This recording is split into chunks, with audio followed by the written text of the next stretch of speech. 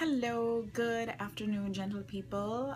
It is Loy here again, and I am on day number 3 or video number 3. And what I wanted to talk about today was obligation and obligation to yourself.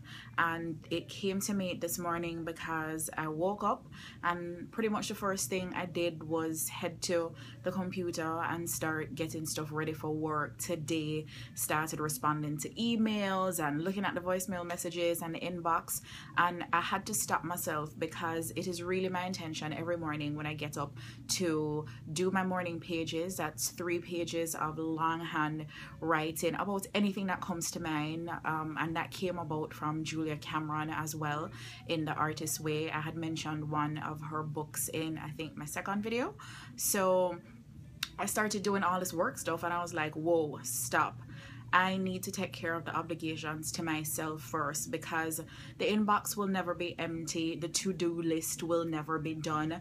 So first things first in the morning, you have to take care of you, and that means doing the things that are important to you, doing the things that make you happy, especially if you're in a situation where you're not in your dream job.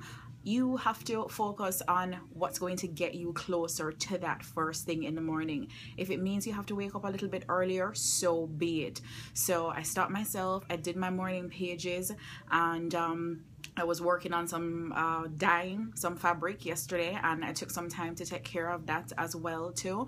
But doing things that help me further me along my own path, because the obligations to other people are always going to be there, and if you start your day out focused on that, then you'll never get around to you, because by the time the end of the day comes, that's it, you're tired, you're exhausted, and it's time to start the treadmill all over again.